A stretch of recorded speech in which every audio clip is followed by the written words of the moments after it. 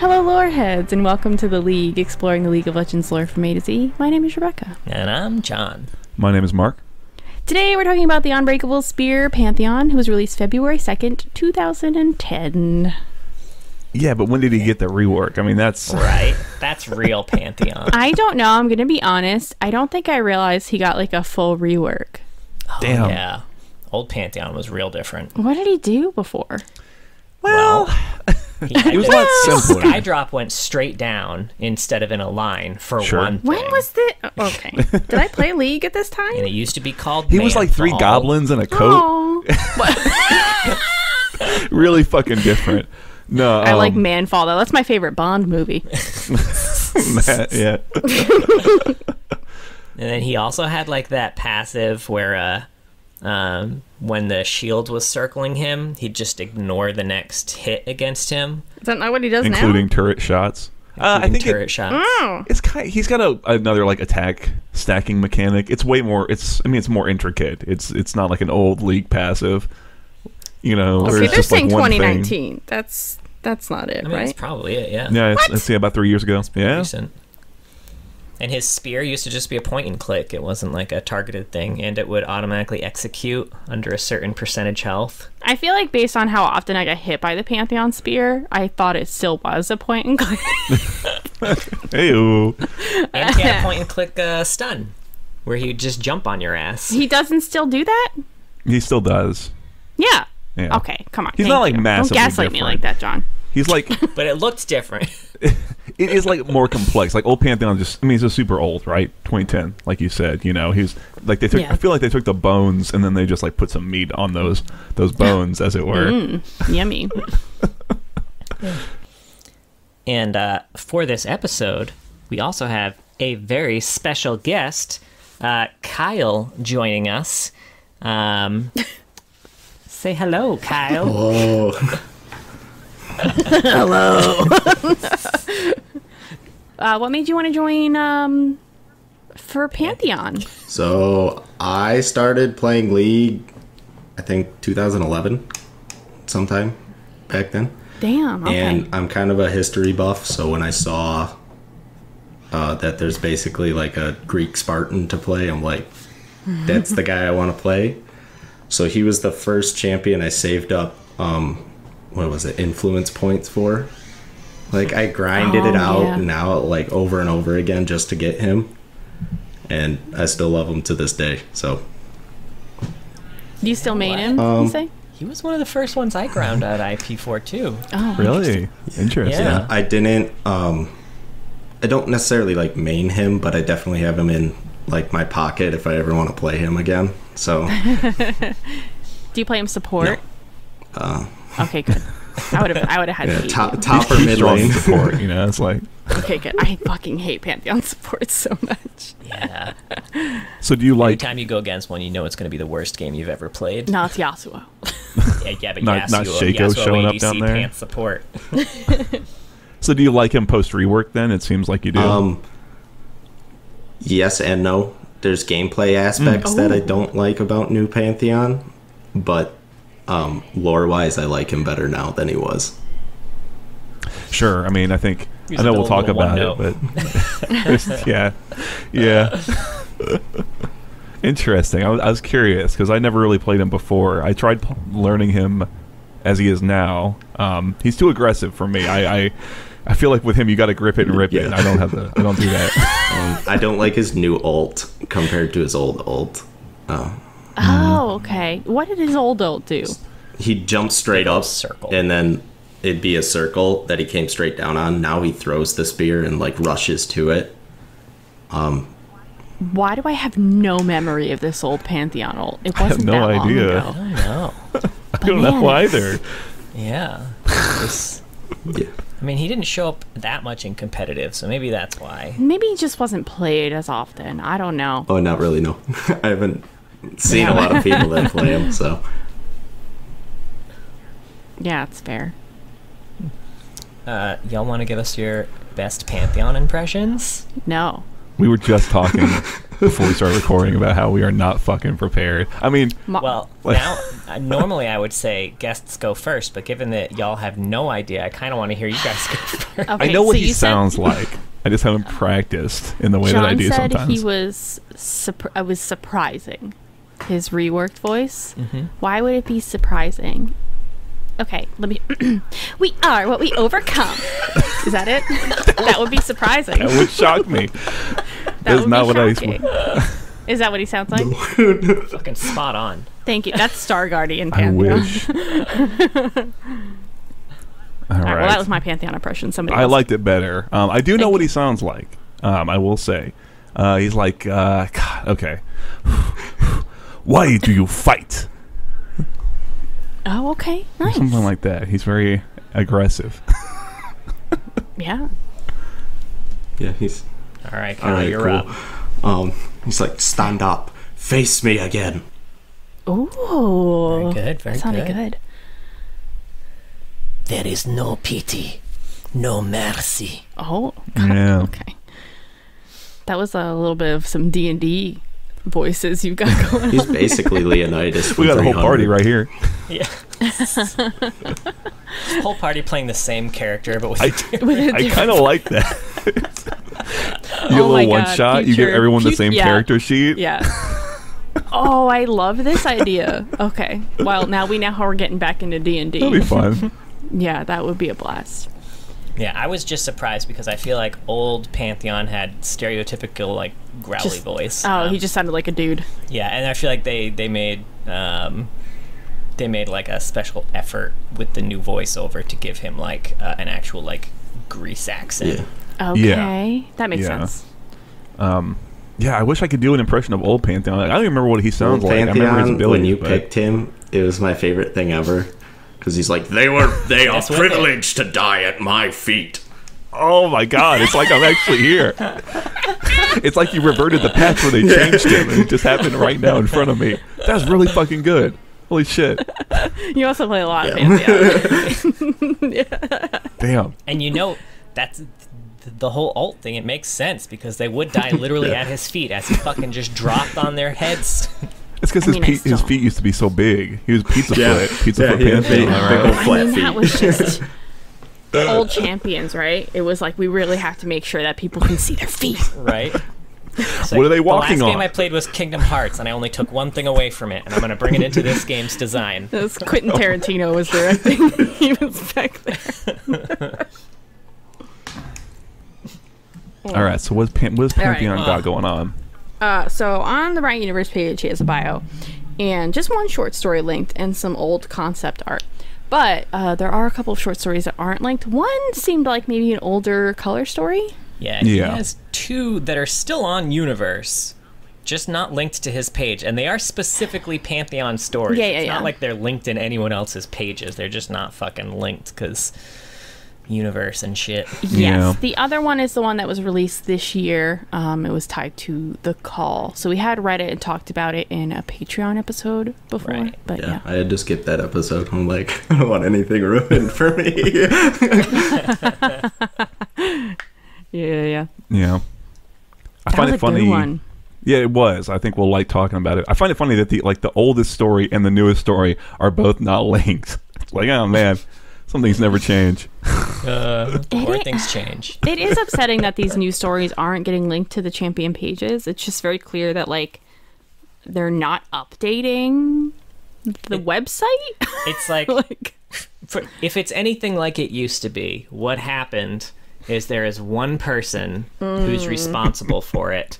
And if that person is ever out of the office or on vacation or anything when a new story comes out, they don't have a pipeline to say this is the work that needs to be done when you get back. They just come back and then the time has passed and it will never get changed. That's my guess. Yeah, it's, I don't know what's going on, but it's who knows, right? Yeah. Who well, wants- I have yeah. 0 notes today. I'm very sorry. Really? Wow. On this one, I actually took notes. Sorry, I mean to judge. I didn't need the Sorry. sass. I just meant there was a lot of fucking shit here. I had to take notes just to organize. My problem is my baby no longer sleeps during the day.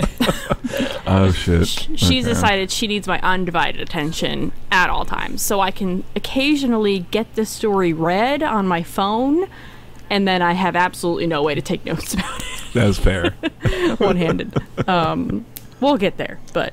Yeah, no that's worries. right. Well, we've got other people here that can... Thank you. Kyle will be Rebecca today. Playing the role of Rebecca. You're going to need to get a lot more wine in you. You're going to be doing that. Yeah, you got some Chardonnay? No. So who wants to cover the bio, then, by David Slagle? I do have notes, if you know. We could all slap it together, right? He's Pantheon. Sure. You climb Mount Targon and... He's a little less straightforward than you'd think, honestly. There was a lot of layers. He's a little onion. I don't even know if he's Pantheon. I mean, he's not. He's not. And I still, by the way, wanted to call him Atreyu. Every time I see his name, it's Atreus. I had this problem when we did the video for the call. Every time I want to start with Atreyu, I just want to call him Atreyu. Atreus, right? Atreus. God, why do I have so much trouble? You never with stop that being name? hardcore. You know, that's all I'll say. Is that Yeah, this story truly is never ending. Yeah. Is that a reference to a song of theirs or some shit? I don't know. Oh, she was talking about Atreyu from the Neverending I was thinking Story. You're completely Oh my right. God, Mark. Okay, Mark, this whole time you thought I just meant, like, I really liked the old fucking music, like the band Atreyu. Look, I can imagine Vex listening to Atreyu. The band is not as old as the movie, The Neverending Story. You're so let's entirely not throw correct. this But old shade on. has he met me? No, you're Would I entirely like fucking Atreyu or the Neverending Story? I kind of Maybe feel like both. Yeah, it's fair. I never got into Atreyu. I honestly forgot they existed until you said that. Hey, No, I met Atreyu from the Neverending Story. you're right. You had the right one in your brain. I had the wrong one. It's okay. Anyway, Atreyu was a normal boy. Yeah. Where is he from? Targon? I don't know. No, Shurima? That's a rough start. Yeah, it's from Targon. Take it away, Mark. Atreyu. He's from Targon. He's one of the Ricor, so he was trained to be the Raharok, like the Solari, like Superboys. And he's not the best. Solari Superboys. Solari Superboys, what's up? Sounds like a fucking NBA super team. The worst That's what they'd NBA call super team. Like the Olympics team. Yeah, oh man. So he's not the best, but he gets knocked down, but he always gets back up. And he forms at first a rivalry and then a very strong kinship with another guy named Pylus. So one day their patrol is ambushed by, it says a barbarian invasion, and they're the only ones that survive. And the aspect of the sun refuses to destroy those invaders. So old AMP decide they're going to ascend Targon, and they're going to get the power of the aspects and deal with that shit themselves. Climbing up Mount Targon sucks ass. Pylus kind of dies on the peak, and Atreus is the only one left. But he does become host to the aspect Pantheon, but Pantheon kind of, I don't know, deems him unworthy and kind of just assumes. So fucking funny. Assumes direct control. They specifically call out he had lost every battle he'd ever fought. So Pantheon was like, "You're a little bitch." Yeah, he's like, I like the hardware, the software not so much, so I'm just going to gut this chassis. And yeah, he just kind of drives him around, and Pantheon is just kind of stuck in the back of his own head, like just very being John Malkovich. But now eventually, so Pantheon's whole deal is he's scouring the world for Darkin. He finds one in the form of Aatrox, they fight, and Aatrox actually kills Pantheon, and it actually strikes Pantheon's constellation from the sky, so the aspect is dead. But through some sort of mechanisms, Atreus comes back and survives. Like, the Pantheon's dead, but he lives because he just really didn't want to die. Yeah, we talked about with Mordekaiser's episode that we were like, where are the good guys who are still alive because they were too stubborn to die? And I guess it's this one. You know what? At this point, I'm not even like mad at it because it's become a very established thing. It's like if you just are really pissed off or really don't want to die, you're alive. Congratulations. Yeah. It's very Kingdom Hearts in that way. Anyway, he recovers at the homestead of Pylus' widow, Ayla. They say it in Runeterra. I think it's Ayla. That's how you pronounce it? Anyway. I think so. I have no It's idea. No idea. Or sorry, IALA. It's like Yala. Yeah. Oh, because on In any case, it's spelled differently on the wiki. Never mind. Eula. You're right. Not Yala. Eula. Okay. I mistyped it, but I have it typed better elsewhere. My notes are a little off. Eula? Eula. Yeah. Okay. Anyway, after Like months, the end user license agreement. yeah. You I know, didn't it's get that reference. it's a I'm not a big fucking commitment. nerd. You don't read your EULA before you sign up for new Oh, software. is that what people call I'll be reading that? your eulogy. No. No. Okay. God. You're fired, Mark. Okay, good. What happens? He recovers for a few months. He goes north to kind of fight those barbarians who killed, his patrol, whatever, in the day. And he finds them, and they're under siege from Aatrox. And this is where he kind of has like his moment of realizing, oh, the barbarians were driven here by Aatrox. Fuck Darken, fuck Aspects, humans forever. And he defends the barbarians, fights off Aatrox, and he kind of like Lord of the Rings, Isildur's him, where he gets a good strike in and cuts off the sword arm, and so Aatrox goes back on the sword. And now Atreus calls himself Pantheon now, because he's no longer Atreus, and he is now ready to, like, he fights demons, Darken, Aspects, everybody who's, like, a weird demigod, or ascended even, not about that life. You know what? That's fair, honestly. Yeah. He's like, all these stupid fucking gods aren't actually helping anybody. Fuck them. Do we Can need I, to get the baby? like, editorialize and that, like, hell yeah, Atreus 2024, Maybe, but fuck Aspects, fuck demons, fuck Ascended, fuck all of it. He's completely right, I would say. Yeah. Yeah. Now, some interesting things about the bio. It's very coincidental that he was named after a star in the Pantheon constellation. Yeah, I forgot about that detail. I mean, it's kind of like Harry Potter, right? Like, people are just named after things that they are. Yeah, right. Even, I don't know. Remus Lupin. Lupin. But it's not like he was born a werewolf. Yeah, it's I agree. That's why I think that's why I didn't even mention that detail. Is because it's like in my mind, it's probably just better if that's not it. I think they like what's cool is that he's supposed to have that constellation like tattooed on his chest or whatever, and then it's also kind of pierced through with the scar. Which is like I get it. I get the imagery, but like maybe he could just have that constellation, or it was like burnt into his skin or something when he got hosted or some crazy shit. Yeah. Kyle, how did you like the bio as a history nerd? Is that why you said you liked Pantheon, right? It's very kind of like, I guess, like the movie 300. Yeah. Like climbing the mountain is the same as like the kids going out and they have to go survive for a week or whatever it is. And in the scene they like kill wolves and everything like that, but not everybody makes it back, and like he's basically like King Leonidas. That's fair. I haven't seen 300 in so long. They leaned super hard into that in the old. Yeah, I was gonna say the too. old, yeah. Like my profession. even that old. Yeah. God, dog, Which I'm seriously. glad they kept in. At least a nod to it. I think even in like the old like lore to a bit, I thought that older story, the one that's kind of wishy-washy, that action piece read very much like that to me. It's very fluid, and it's like description of how he's doing things and whatnot. So everyone who created Pantheon had just watched 300. Yeah. Certainly in They were, like, 2010. hyped.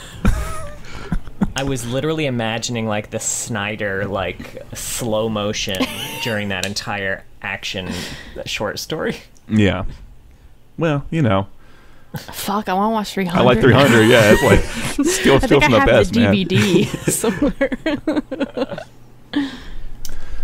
So when they mentioned that his best friend's name was Pylus, did Like anyone Silas? else imagine Silas with like a snidely whiplash mustache?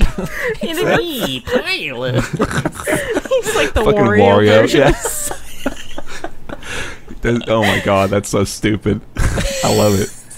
All right, if we can get some fan art of a Wario Silas who is by. He's got Eula tied to the train tracks or whatever, and it's like, That was his wife. Maybe playing the Silas long is the con. Wario version of Pylus then, actually. Oh, maybe we had it turned around. Yeah, I like that. I just say that because I fucking hate Fuck you, Silas. I think I'm a little bit on his side, and we'll get to that. Sure, we're getting there. We're getting close. Yeah. see that in this story too, the aspect of the sun has refused to kill barbarian trespassers, which we know from her color story. She's well past that now. Yeah. She's well on the side of murdering barbarian trespassers now. Yes, I do like because we hadn't read Pantheon's lore, and we saw the call. We were like, "Why the hell is Pantheon fighting Leona?" Now we know. Yeah, there's a She's an couple things aspect. like I feel like when you read Leona's lore, she comes off very like, you know, she's still like Leona from the block, I guess. But like reading other Sure. people reading other people's like accounts of Leona and like what she's like now, we get like a very different picture of like the impact that being an aspect is having on her. Yeah, well, I think that was something. Can I say I really like what they did with like the whole idea of Atreus as like this former aspect host, and who's like comes out of the whole experience like, fuck that, I'm gonna kill those guys, even if it kills me, I'm gonna do it. Yeah. But I found that really interesting because like thinking about that story with Leona, I remember she was always constantly having to hold back her aspect. Like it wanted to do things a lot more seriously, and she was always kind of holding it back. So I'd be more interested to see like what is that like now for her. I want to see Atreus interact with like every single aspect, and like does she hold some sort of blame for like the state that he was in, because she was potentially within the position to try and stop it, right? Like that's a different thing, right? Than just being... I also wonder if Pantheon believes that every aspect is controlled the way he was. That's a good question.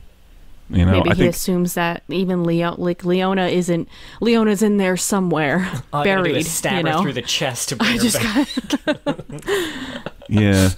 Well, it's a good question. You know, it would be interesting if he was working like. I mean, it would make sense. That's his only experience with it. You know, which is, but I mean, how insulting that you're the only one who was so taken over, that you're the only one whose aspect was like, listen, you suck so bad. I can't let you have any control. Yeah. Another weird thing that I think is unique to Pantheon is, do we have names of any of the other aspects? Because Leona's just Leona. She's the aspect of the sun. We got, you know, Diana's just the aspect of the moon. Zoe's the aspect of Twilight. But those were all their names before they became aspects. Do we know any other aspect's name? Like as interesting, rather than being the aspect of blank, like their actual. And that is a very interesting question, because off the top of my head, no. Right, I can think of only what they're known as, like the aspect of blank. Yeah. They also list the other like hosts of Pantheon beforehand, like on the pit. Oh, yeah. Like it says previous hosts like Xeonia, Astraea, and Arion were previous hosts. So Yeah, and they got I have it in the fun facts, I think, even like all of his equipment was just ganked from his previous host. Let's see. He rolled for it, and he was able to get it. Sleight of hand check. His spear is named Skyfall and was used by a previous host, Skyfall. Arion. That's another James Bond. They really snuck him in. 007 music His shield plays is when named he Aegis bolts. and was used by Xeonia. His cloak is named Solstice and was used by Astraea, and his helmet is called Nova and was used by, well, current host Atreus. That's an Atreus special, baby. Yeah, you got to bring your own. You can't be aping everybody's. Yeah, germs. You could get pink eye. It's COVID times, baby. You can't just take somebody else's mask and put it on your face. It's nasty. Yeah, that's a good point. Yeah, there's a lot of meat, like I was saying, to this whole, like, not just in the kit, but in this like bio, like the fact that he goes from being like originally him to being taken over, and then like casting it off and becoming like his own version of Pantheon. Like that's a lot to happen to somebody. You know what I mean? This dude's lived a full ass life. Yeah. And one thing that I guess I that's don't true. think they touched on this, like they mentioned a few things in passing in this bio that I really was like, no, excuse me, go back. One of which they mentioned, like, that fight with Aatrox happened when Aatrox was trying to ascend Mount Targon to get the power of an aspect. Like, what the fuck happens if a Darkin actually makes it to the top of Mount Targon? Because that seems like a problem. Yeah, that seems like a really big fucking deal, right? And then the fact that he lost that fight is like, so did he succeed? You know, like, I guess we assume not, because the world isn't completely fucked, but, you know. And, like, another bit, they mention in passing the god-killing blade of Aatrox, which I went back to the Aatrox bio and was like, excuse me, god-killing blade of Aatrox? Where the fuck did this come from? Shit's nowhere in Aatrox's bio. I feel they like didn't mention a god-killing blade. I feel like Aatrox called it that, maybe. But it killed a god. I mean, it certainly became the god-killing blade. I think the broader point that I would say is that, like, they need to backfill some of this shit into the Aatrox. It's so funny. We were just talking about, like, oh, I want to go revisit Aatrox, but it's like with this, it's like, I kind of want to revisit Aatrox because there's, like, all this extra shit he did that they didn't, just isn't even written in his story. It's just in this bio.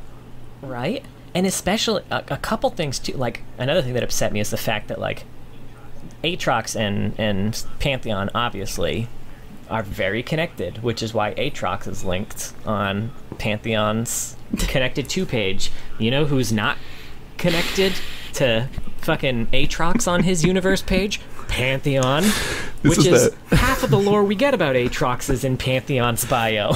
This is that I'm you're my best friend, but I'm not your best friend type situation all over again. Ouch. Yeah, fuck. And another thing about this god-killing blade, okay? John's Going back to I'm back on the Pringles can again. Okay. John's had a lot of meat today. Just you're gonna have to give him a pass. So Celestial's whole fucking thing, Zoe taught the people how to bind people to weapons, like specific weapons. They could choose the weapons that people were getting bound to. Why in God's name would you bound Aatrox, the Darkin who wants to kill the gods, to a god-killing blade? We did bind him somewhere else. We did kind of talk about that, I feel like, in Aatrox's episode. Well, we just were like, why did you bind them to their own damn weapons? Bind them to, like, a pebble on a beach, you know? Because magic, you know, there's reasons the magic won't work if it's not their weapon. You know, that's the immediate throwaway, right? I feel like chlorians or whatever. Right. I feel like God-killing blade in this context is just referring to, like, the weapon he had literally almost, like, just used early, like a few months ago to kill Pantheon. Like, I think that's all that means. Is that it's not like it became a god-killing blade because it did that. Yes, It's like it describes its function. You know what I mean? I don't Imagine know. That's my like thought. the balls of the blacksmith to make it and be like, it's a god-killing blade, you know, when he sold it to right. It either works or if it doesn't, they're dead. So, I mean, no skin off my back. Good luck, have fun. Feel free to talk over us at any point, by the way, because we have a habit of rambling. It's fine. That's why we're almost 30 minutes in. No, another thing. No, but really, like, Never there's a think lot about of, this goddamn god-killing blade. I think, like, there's, to your point, I think there's a lot of vagaries, and they get into some of this in the stories, which I appreciate. But like the idea of the barbarian invasion, like, where the fuck is that from? Is that from, like, Demacia? I guess they came across the ocean, like we saw in that other story. But like, because they drive so much of the action, but they're just the barbarians who we don't, like, ever really know anything about. You know? You know what? You know what I think? I think they probably got what? All right, so I'll be honest. For the longest fucking time, when I looked at the map of Runeterra, I always thought that Targon was on top of the Freljord, not next to Shurima. And I think that's because of all of the bullshit they have about barbarians. Like, barbarians, to me, like, they've always been Freljordian things. Like, the campaign against the barbarians was like Noxus and the Freljord. Like, Tryndamyr's the king of the barbarian tribes. I feel like the fact that they were being pushed in by barbarians, like, you're right next to you're nowhere near fucking... I will say, it could certainly be Freljordians in the way that Vikings would just sail the coast, right? Came down and raided. And you know what? If they... I know Aatrox used to be tied to Tryndamere. If they're still doing that, then maybe Aatrox did some shit in the north and it caused, like, a weird mass migration. That's... You know, that's something that Or- happens, right? I got the history. Like, come on, man, that shit happens. A big storm came and lifted up all the boats. Yeah, they Wicked Witch of the Wested themselves down to the fucking, you know. It's possible. I just would like a little more detail for something that's like, this causes so much fucking like action from I almost said Atreus. No, that's his name. I almost said Atreyu. Fuck. Sorry. That's my bad. Or like, okay, the idea that Pantheon is killed, because I think when in that Aurelian Soul story, something we saw was that like Pantheon's like, there's multiple hosts of Pantheon, I guess, across whatever universe this exists in.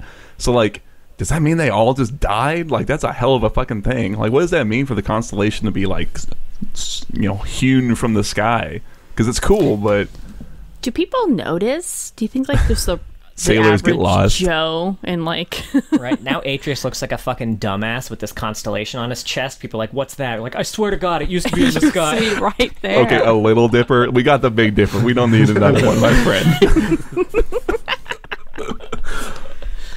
All right.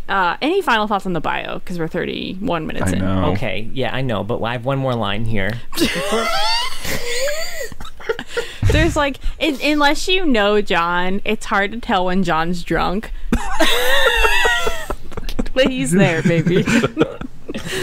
This is usually my specialty when recording. He knew from their cries, from the overwhelming stench of blood, they faced Aatrox. Do you think their cries were just like, "Oh no, it's Aatrox"? And they just tried to make it sound cool. Wow, John. That was good. It was the stench of blood. Okay, Aatrox smells He's a bloody boy. like blood. What do you think he smells like? I guess he smells like blood. Yeah. Iron or A whatever. hint of I don't know iron what in people there. say blood. Copper. I hope he smells like gingerbread. No, that's the oh god, what do they call it? Baker Aatrox. No, oh. Bake-Trox. Baytrox. Baytrox, Bay Life. I was trying to think of the what do they call the Christmas skins? Oh, the Snow Down ones. oh, Just come on now. Can we get a gingerbread Aatrox? Sure. All right. Anybody else besides John have any more thoughts on the bio? I'm out. I just want to express my displeasure that we covered Aatrox first and most of his lores in Pantheon story. Okay. Bullshit. Yeah, I kind of agree. It's a good jumping off point. Get it? Because it was ultimate. For like adventures and stories and shit. And like I said, I had some questions around like, why did he take Pantheon's name? That seems really weird. But I think it gets kind of answered in his color story. So Yeah. I give him a pass. Speaking of, do we want to jump into that then? Sure. Sure. So this is the one that's linked. It's called "For Those Who Have Fallen." It's also by David Slagle. It's from Pantheon's perspective.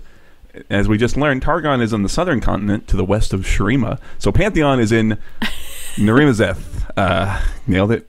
I can never say it. Oh my god. You got to just like, it's like a leap of faith. But it's where the first sun disc it's like was. saying Worcestershire. You want to try that one again? No. Okay. I'm not even going to I attempt do it. not. Worcester. Oh man. So what's he doing? The Raharok came because there's this power that's growing there, and they're investigating it. And Pantheon shows up, and they're getting their asses kicked by. They don't ever say it out loud, but it's Zareth. Zareth is kicking them around. And oh my god! I wish they would have said it. well, spoilers, I guess. What's happening in this whole fucking story? I was like trying to power read it while taking care of the baby, and I was like, no worries, they're very subtle about don't, it. Yeah, they don't specify. They don't say Zareth's name at any point. They say that it's an There's no ascended X's as in here. opposed to a darken, so that narrows it down to like 4 people. And then, I thought it was some ascended I never knew about. I don't know. And then they mention the chains. They mention the rock that is their body, the ruined rock that is their body. You're making me sound like a fucking moron now. We don't have to give all the Zareth hints, okay? Oh, relax, I'm just saying all they listening. hint instead of But saying I outright. will say the story makes a lot more sense now. Well, he's fighting something. You know, it could be. It could be a lot of things, and you'd be He's forgiven fighting for thinking it Zareth. was Okay, not Zareth. Shut up. They're fighting it. He starts fighting it, and kind of during a lull, he sees this like injured Raharok soldier who's like, she's kind of like desperate, and she's asking him like if he's an aspect because she's got with her dead friend, and she's kind of, he can see in her eyes that she hopes he'll be able to like save this person who's dying or dead, but he doesn't reply. Instead, he just kind of just starts trying to inspire the Raharok to fight, and he starts getting back into it with Zareth. But he gets kind of overwhelmed, and his strength kind of fails. And also, like, the magic and, like, his weapon kind of dies out, and his helmet gets knocked off, and for the first time, all these soldiers can, like, see he's not an aspect or anything. He's just a dude. But that same injured Raharok kind of comes over and shields him from this blow from Zareth, and as she's, like, right before she dies, she gives him her name, which is Azoz? Is that how we all would say it? Yeah, I really struggled. I felt bad because they really make a big deal about her name. Yeah. And in my head, it was like, Asus. I said it as Associ. Because Associ, okay. I like that better. I like that. You know, I'm gonna take your word for it. Yeah. Associ. It's kind of Greek-ish, I guess. I don't know. Oh yeah, that's a really good. Okay. That's a good way to think about it. Yeah. Now y'all can give me your interpretation, because it seems like Pantheon's almost like killed, because like everything just kind of goes to darkness for him. But he like nocturnal. He closes his eyes, you know, and he's like, "Oh, it's dark." Oh, he shit. blinked. he got really dramatic about a blink. His helmet fell over his eyes like Lulu, and he's like, "Oh, I'm blind." Oh man. But he adorable. Like he feels the pain in his scar, and here he's reminded of all these like defining moments, all these like many of which were like failures. You know how he always came back. Atreus, baby. Yeah. And he you know, in the sacrifice, he thinks about like the hell it would have been for nothing if it weren't for Azos. So he kind of comes back to it, and he gathers up the Raharok and inspires them to fight, and like their courage and Azos' courage, like even though at this point the Pantheon constellation is still out. It says in the bio at the very end that it's back to life, but in this story it's still out, but a single star in it for a moment like blazes super bright, and they all are inspired to go fight Zareth, and they yell out Azos' name, like, and that's the rallying cry. And if you're my dumbass, you were like, wow, they would just went and killed that aspect. But now knowing it's Zareth, they just saw that. I guess this fight's still happening. I don't know what happened. We can all agree that that's how this ended, right? There's no way any of them made it out except for Atreus. I mean, Pantheon. Realistically, yeah. Yeah, probably. But they ended this on the classic Riot freeze frame. You can just see the book. Yeah, that's why we'll never see the follow-up to this. Frankly, I would... With Legends of Runeterra, I know Zareth is getting some more followers and stuff, so maybe you just tweak this and rewrite it so it's not Zareth. This is just like that Ringo situation from Nar's story. It's like, it doesn't say it's Zareth, so it could be anybody or anything. You know? If you're me, it was just anybody. Yeah, see? Power of imagination. Yeah, you're right. They're all probably fucking dead. Yeah, I have some thoughts about this. Oh, okay. Oh, yeah, great. go. This is going to come as a surprise to Give us more of those mead-filled hot takes. Meaty hot takes. Hey. Now, correct me if I'm wrong, but isn't part of Atreus's whole thing, his whole anger at the gods, like, you know, you guys are having your wars, and it's all the normal people around you that are dying as a result of it. What the fuck's he doing here? Why does he bring... What the hell are his army people doing here? It specifically mentions that they had their shields up and their swords up, and, like, Zareth was just like, pew, pew, pew, pew, and just fucking melted their weapons. Like, why even bring them here? Well, they don't necessarily... You are now one of the gods who is killing the people around you in your random-ass fight against other gods. I assume that they do not work under his directive, and that he runs... He's like an independent individual at this point. Right? He's a contractor. Kind of, I guess. He's just a mercenary. He's like a superhero who came in to save these guys' dicks, because they work for the Solari, right? So they would follow under, like, this is probably Leona's fault, like so many things, right? Like, hey, I'm just joking, but I assume like the Raharok at this point work under some sort of Solari leadership, and they were sent out because it's something like. It mentions also early that like their power is waning, and I don't know if it's to do with like the sun disk thing, you know, the Ascended are super tied to like the power of Targon, or if it's some other bullshit. But I think because at this point in the story, or in this point in like time, the sun is starting to wane and the Lunari's time is coming. Yeah, that's kind of what I assumed. That was my read on it. Like the Aphelios, I think, is where they talk about that specifically. Yeah. But so it seems like this is maybe like almost a desperation thing. We're like, hey, there's some weird power out here, and we're getting a little desperate, so we're going to send out 50 people to go check it out. And Atreus is just like, I know this is going to be a fucking problem. And it's an Ascendant, so he's super interested anyway. I don't know. I didn't put the blame on him for that one anyway. Do you know what's funny? When I first started reading this story, when I was thinking that the Aspect was a champion, because I did have that thought at first, because of the way they were talking about how this Aspect was so evil and villainous and was trying to like destroy everything, I thought it was Azir. You know, there is a second, I thought he was fighting Azir. There is a bit where like he stabs Zareth or whoever with the spear, and it comes back, and there's like only sand on it. There's like no blood or anything. Yeah. I honestly thought it was Azir for a second, then I was like, oh, okay, I don't think it's Azir. But that I do really enjoy that about myself. I mean, asshole trying to kill people. That I still think the villain is Azir every time. Yeah, I think if you move this out of like Narimazeth and like just made it a lot more vague, that could be a really interesting twist where like he would have incentive to fight both of them, frankly, and it's like you don't really know because the action pieces are kind of like vague. There's not a lot of description anyway, so you just get rid of some references to energy blasts and you're golden. You know. Listen, energy blast could be anything. Sure. I didn't know. I can't believe I didn't think about Zareth once this whole fucking time. Did you like the story, Kyle? How you doing? I like portions of it. I like the portion of like I guess when he like rallies everyone to fight. Like on the aspect of fighting Zareth, I'm not too keen on because I think Zareth would absolutely body everybody there, including Atreus, because like he doesn't have the god powers he's just anymore. a dude. I'll melt him. But I think part of it too is like Atreus always just tends to show up in places. I think there's another story for him where he's just like chilling waiting for these barbarians to come through, and everyone just thinks he's like this madman that's like walking around. He's basically like an oracle, I guess, that just moseys his way different places, and he's like, hey, fuck you guys. Start standing Sounds like an angry drunk. Yeah. Like 2 a.m. He's just wandering the streets. Right. That was very New Jersey. Fuck you. Fuck you guys. I gotta go to Wawa. I'm from Jersey. I can make fun of Jersey people. Yeah. That's fair. That made him sound like Jax. Him just wandering around fighting people.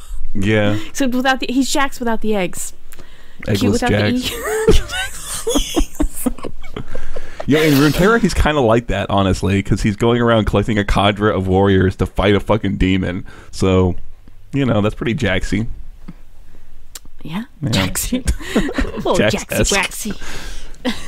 But I think kind of like what you're saying about them depicting him as like a normal dude. I do like a couple of the ways he describes like having the magic. Like he's like ulting in at the start, and he's like saying how it doesn't really feel like I flew here. It just kind of feels like I fell.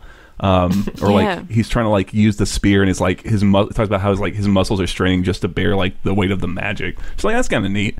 I kind of like some of that. Like it's something almost out of his control.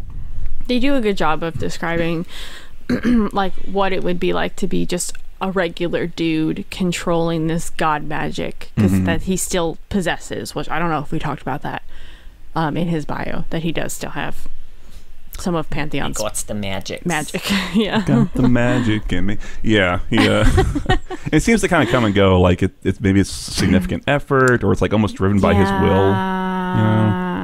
I don't know. These Spider-Man 3. Some powers just coming. I think they also he needs to I dance. think they also mentioned that when he's grabbing the spear back to him after he's like thrown it or something, what Associ's trying to like see so much of like his aspect powers is he's like, what she so desperately sees, she sees it, but I don't understand it. He's just like, I just grabbed the spear back, that's it, we're here. This is just a Thursday for me. I don't know. Yeah, he kind of like he can see in them like the need that people sometimes like have to like why people would follow the aspects even when they like kind of do crazy shit sometimes. It's kind of how I kind of saw it. But yeah, I think so. I did mention before that like the idea of why does he call himself Pantheon, and I think here the idea it kind of seems to be positing is that he is like a pantheon of those who have like humans who have sacrificed like for him and for the Runeterra, right? So like that's the Pantheon, I guess. Which is like okay, I like that idea enough, and he doesn't go by Atreus. Reclaiming Pantheon. Yeah, right. Taking it back. Take back the Panth. And also she's like, oh, you're Atreus, aren't you? And he's like, no, he's dead. So that's kind of the answer as to why he doesn't just go by that name. And I'm like, okay, that's reasonable to me from a character perspective. This stuff always makes me laugh because the idea of a Pantheon 1v1ing in Azereth and struggling at all. Right. So, oh, look, the shield's up. I guess I'm immune to all of Zareth's abilities. I'm just going to jump on the Zareth and fucking three-shot his him. whole passive and stack, and then he'd block whatever, including turrets. Yeah, where's the turret diving scene? Yeah. Just like Oriana. Oriana. Oh, man. Yeah.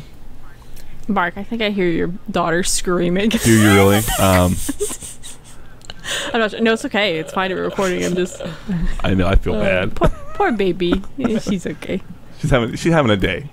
She's having a day. Yeah. Well, I appreciate Sarah looking after her for the moment. But yeah, next up we got the Spear of Targon, right? Yeah, we do that one one in order. Yeah, this is the one that was released this year. No, that was in Battle. Yeah, okay. this is an older one. This is the one that's not linked, but is on Universe. Yeah. By Anthony Reynolds Lene. Yeah, we mentioned it a few times. I think this one was written before he got his update, like his big visual update. Yeah. I think this was before the video release of him like standing on Targon with the comet Aurelian Soul coming down. Right. Oh yeah, right. Yeah, that makes right when he has returned paired. That makes sense. Yeah, because they directly tease that at the end of this. I didn't catch that. Look at that, people putting pieces together. Yeah, we need you to come help us figure this shit out. Who doesn't catch things? But yeah, this is a little action piece. A band of raiders have come up to the base of Targon, and a lone figure tells them to turn back. But the leader, who's from Targon originally, it's like whatever, kill this guy. And this lone figure, Pantheon, starts killing off these invaders, just effortless, really easy. Easy peasy. I got tripped up there at the the last hour, but while he's fighting, the clouds part, and the leader can kind of see this guy isn't just any ordinary fighter. He's covered in like he can see the cosmic radiance on him, and he kind of remembers the stories of Azbex. It's like, oh, I think we fucked up.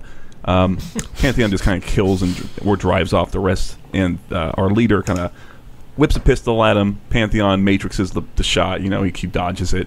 And he knocks the guy off the horse, and the leader, as he's on the ground, kind of recognizes Atreus. Like, you know, he's like, hey, Atreus, I remember you. And then in response, he gets stabbed through the chest, and Pantheon's like, I'm Pantheon, bitch. And then he leaves. Oh, he sees a comet in the sky. Word for word. I'm Pantheon, bitch. Look at that star. He's not scarred yet because he's still Pantheon. Star. Old. It's a star, Mark. Star. Look at that star. Stars and Scars, the Pantheon story. That's his romance novel title. Stars and Scars. Yeah, he sees a star in the sky, and he's like, oh, it's time. So he starts heading back up the mountain. And that's the end of that. Yeah. That's all I got to say about that. Now, I guess there's some subtext here, which again is not explicitly spelled out anywhere in the story.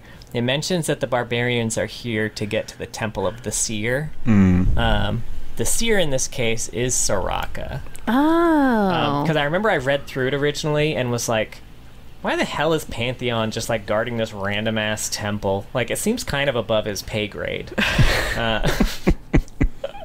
But yeah, I can see why he would want, you know, more to keep her a bit safe. Yeah. Yeah, they want her blood. He even says they're here for the blood of the Soraka's here. I wonder if if this is still canon. I don't know what's going on with Soraka these days. So who knows? I don't know. We're still only on P. I have no idea what Soraka's got going on. So, hot tip for these barbarians. Oh, okay. Rule of one. If you're an army of 50 and you're up against an army of 25, you're gonna win, because you're 50 against 25. You got that in the bag. If you're an army of 50 and there's one person there who's like, I'm willing to fight you, fucking pack it up. You're gonna lose that fight. Turn around, go home. Yeah. Nope. Yeah. That would have been really funny. That's how this story ended. I wouldn't have minded that, actually. That would have been great if they were like, oh, this one guy is willing to fight 50 of us. All right, bye. No, Bye. This is Runeterra, son. I'm not doing this shit. I'm not a fucking idiot. It's I've funny. lived here my whole life. It's funny that you said when you were describing it that they were like, "Oh, right, Ascended. We fucked up. It's Runeterra. Do you guys not realize what's happening?" Right? It didn't need to have been an Ascended. It could have been a demon. It could have been literally anything. It could have been a Celestial. It could have been just Jax. He probably still would have won that fight. You mean you're gonna troll? lose. Like, if you're a normal ass dude who needs to travel in a pack It could of be 50, a fucking cat. You're gonna lose most fights. Good cat. Yeah. It could have been a person that's somehow been alive for 300 years and we don't know why or how. A little baby child. More likely, it could have been LeBlanc. we still don't know it wasn't. Oh, fuck. Yeah, I think after the first couple, most everybody there probably went like, I fuck always this. wonder that about movies when like one person is like you just saw like 5 people get torn apart by someone. Like, who are you that you're like, I got this. Right. I got this with my pistol. I really appreciate it in movies after the first few people die that like the remaining henchmen are like, nah man, I'm not paid enough for it. Yeah, I gotta Iron go. Man 3, didn't they do that shit? maybe Oh, I bunch of don't. people got Iron Man destroyed 3. by Iron Man, and then like this guy was like, hey man, I just like found this job on Craigslist Oh, or some yeah. shit, I'm out. I think you're right. I don't remember. I saw it in the theater and never again. This always reminds me of like that one webcomic where like those 2 boxers were facing each other and one was like, Kame, Hame, and the other one was like, I forfeit. And then in like a post-game interview, it was like, I know he probably couldn't have done it, but I'm not gonna sit here and fuck around and find out. This is reminding me of a really old Kevin Hart bit. Because I used to watch stand-up comedy all the time. Before Kevin Hart was like really famous, he had a special where he talked about he was going to fight a guy in a parking lot, and the guy slapped both of his knees like one at a time, and then he was like, no. I think I should have done that in this story. I'm not going to fight somebody who slaps both their knees. Starts to do that like think the exact Hawaiian quote was like dance or whatever of war, and you're just I'm not dealing with this right now. Pantheon. I mean, you know, there's not a lot to say about this one. Yeah. No, It's it's the definitely... action piece that every fighter needs. It was like it didn't do much. It was nothing wrong with it. Nothing against Anthony Reynolds today. It was just an old color story. It felt like an older color story for sure. Maybe the very end where the guy like recognizes him is a nice little bit. Yeah, You know? yeah. It's probably not bad. It's just it doesn't really fit anymore. Yeah, for sure. All right. Next up on canon entries that are canon, No, honey. we've got No, Rise of the Sentinels. honey. No. It's, Oh fuck! I just assumed we would just kind of not even. I didn't even mention it. read anything about this. I skipped over this completely. I didn't either, Kyle. I'll just real quick go over his part of the story. So Atreus and Viego are fighting near the peak of Mount Targon. Atreus loses again, and in what seems to be par for the course for him, gets stabbed in the chest. Damn. Viego ruins him and reawakens the aspect of war. That just, I don't know if I'm a pervert, but that just feels entirely. Viego ruins him It's very in Dinka stars K. and scars. So the aspect of war is reawakened and summons an avalanche on top of the Sentinels. They get out of it and make it to the peak to stop Viego. And then Pantheon summons a Wraith army But then Diana defeats the Wraith army and knocks Pantheon off the mountain. And then later, on the Shadow Isles, Pantheon, Draven, Karma, and Misfortune and Shyvana hold the group at bay. Or, if you're watching the cinematic, just Pantheon. Let's say just Pantheon. Give him a win. Not to bitch about Rise of the Sentinels again, but Atreus being taken over by Pantheon again is such a big fucking deal. Yeah. And it's just so glossed over. I think we did talk about how the next story is In Battle Broken, which is when he gets his body back again, and it actually is made a big deal, which is, I guess, it rectifies it a little bit. Well, you know, Still doesn't explain why, you know, at the end of this whole thing, what exactly happened to all the ruined champions that were there just trying to kill all the people after they had the mist pulled out of them? Were all the Sentinels just like, all right, we're cool now. We good? Look at my eyes. Look Especially at my eyes. Misfortune, who they know knowingly submitted Yeah. for funsies. I feel like you'd have a conversation, you know. You can make them do the alphabet backwards once. Like, you know. Yeah, I'm no longer, I'm sober, I swear. Gosh. Yeah, it really is crazy to think about. Like, I don't know. I mean, I guess they really thought Pantheon skins would sell, but goddamn, right? Like, I hate that skin. wait, don't just. I mean, I don't play him, but I certainly wouldn't use it. But even if it was a great skin, you know what I mean? I pride myself It's having like- all the Pantheon skins. That I'd never touched that one. Well, you know, I mean, you gotta have principles, Yeah. right? You gotta. Until they release one where you have to get gold for like ranked, I'm good. As soon as they do that, I'm screwed. I think you'll rise to the challenge. You must fight, man. Just think Pantheon. Yeah. Pantheon. 50 game lose streak. Damn. All right, one more. You're doing Atreus proud on that one. As long as you always queue back up, you know you're. Oh my god. But We played 3 ARAMs last night and lost all of them. And I was like, I never play League anymore. I rarely get the chance to. And I was like, I queued up for the first time in a month, and Riot was like, here's 3 losses. welcome back. You remember why you love this game so much? Yeah. Right. The first one I was still like having a good time, but by the third one I was like, I'm going to bed. I'm not even Why tired. did I even do this? It's 4 in the afternoon. I'm going to bed. Yeah, I mean, Rise my of the Sentinels really bedtime, blew 10 it. p.m. Well, that's a very appropriate bedtime. I can Thank you. sympathize. That's why I don't play fucking League anymore. At least not for the moment, anyway. Just too tired. But yeah, Rise of the Sentinels really sucks. Like, even more so now that I've got the full context. It's like, man, they really Anyway, though, Fuck. fuck Rise of the fuck Sentinels. it. Can we? I always think oh, maybe we'll look back on it one day and realize it wasn't as bad as we thought it was. But then every time I'm reminded, I'm like, God, it's worse than I remembered. Yeah. It's just because Honestly. the more I learn, like reading Pantheon's bio now, like it's such a big thing, him fighting off Pantheon and becoming himself again. So to just willy-nilly be like, oh yeah, Pantheon's back.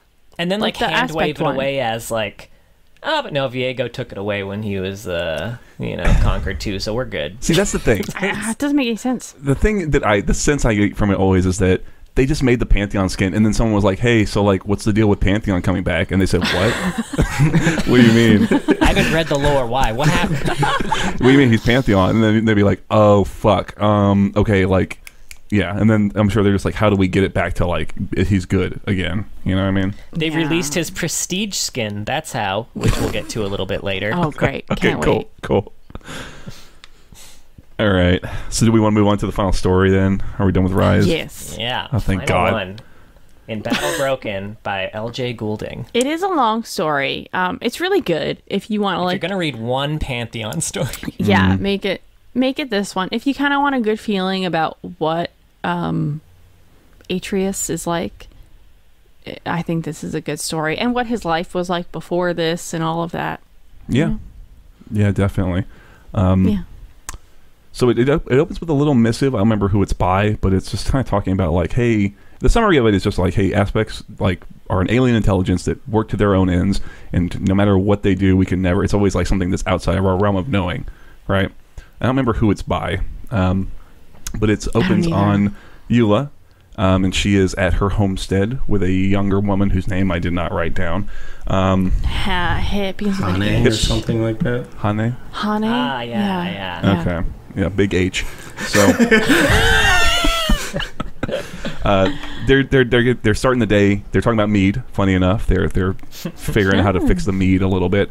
And there's a figure coming towards the house, and Eula kind of goes out to go meet him, and is also very immediately to Big H like, "Hey, go get the sword. Go get Pylus' sword." Well, she says my husband. I don't think she ever calls him Pylus in that opening bit. Anyway, as she's approaching, she's kind of hailing him, and she's very quickly being like, my husband Pylus was a rock. He was well regarded. I have something from the Chancellery, so don't fuck with me.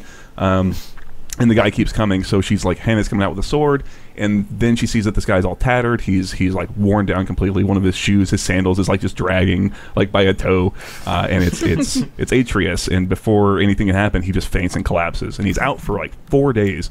And she wakes up to a fire in the house, and she's running around and she's trying to find Big H. Big H has gone to the market, and she comes down, and there's Atreus burning the bread in the kitchen.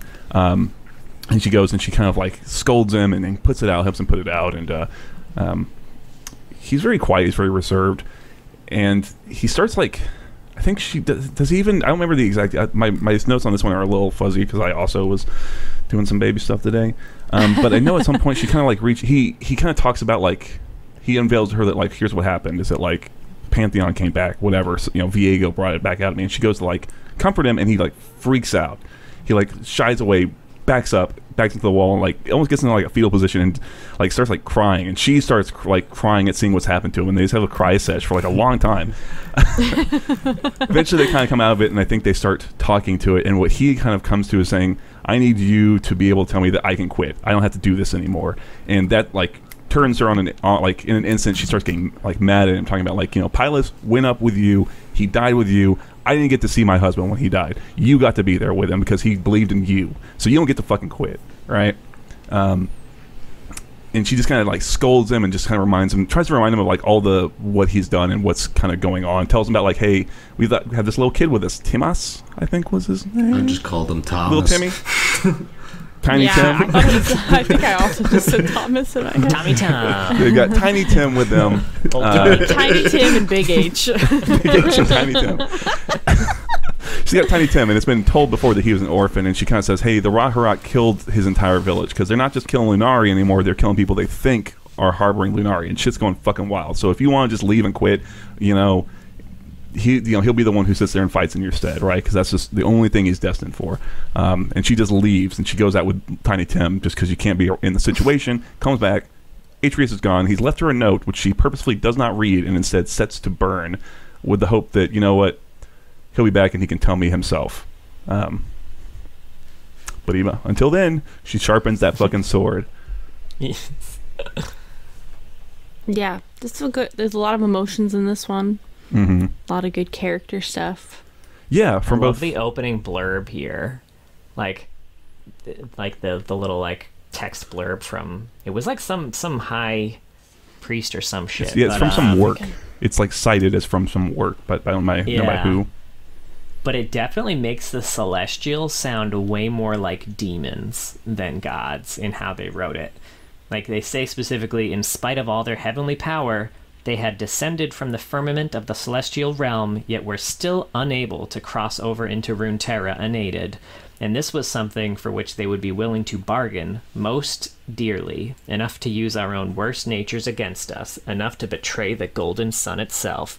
Like, that's some demon shit right there. That's not... You are absolutely correct. That's a really good comparison. So apparently it's supposed to be a quote from Tribe of the Last Sun by the hierarch Malgurza of Helia. Or Helia. Ooh, you're right. It was Helia. Now, Helia is interesting because that's where the Blessed Isles were, right? It was Helia. Right? Yeah. And those are the academics. You should trust them. Yeah, I was going to say, they're the ones who, like, big they got together with a bunch of different, like Buru and, like, Visayan, just all these sorts of people who seem to have they know a lot of what's going on with, like, the metaphysics of Runeterra. You know what I mean? That's really interesting. Yeah. Diego really fucked up that gathering. Yeah. Viego fucked something up? Oh my god. Would you say he ruined it, perhaps? Yeah, like you said, a lot of emotional stuff going on here, which I really like from both Eula, like internally, because she's our perspective character. I thought they did a really good job with her, and then Atreus. Yeah. Like I just really liked that. I guess I liked the way he kind of carried himself as being he was very almost like timid. You know, he was very reserved. He was very quiet. And where it's like, yeah, if you told me that guy was like processing something that was very traumatic that he had just come out of, I would completely believe you based on how he's acting. Like, you don't need to like tell me, hey, this is what's going on with him. It just reads in how he's written here, which is neat for a League character, I guess, is my broader like what makes it interesting to me. You know? Yeah. And like, it makes me wonder if Pantheon was specifically chosen to be ruined so they could do a story like this, or whether like they thought of the connection after the fact. But like, it's a very good look at the lasting ramifications of the ruination that we don't really get to see in a lot of other stories.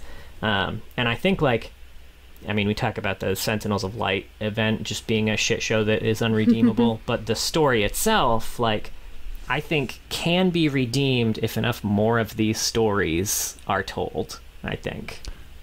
Yeah. Or at the very least, like, I mean, this is very good, and things like this are very good. And even if we just kind of have to accept that original, the things that spawned them, Rise of the Sentinels, isn't good. And that's okay, you know. So, I mean, you know, Institute of War shit wasn't very good, but, you know, here we are. We got there in the end, you know. So it's like... How dare you? Right? But yeah, I liked this a lot. I had a lot of moments. No, go ahead. I was going to say, I had a lot of moments in here where I was, like, really empathizing with Eula when she was making the mead, and she was like, it's fine, maybe it'll age into something better. I was like, oh, it's like me.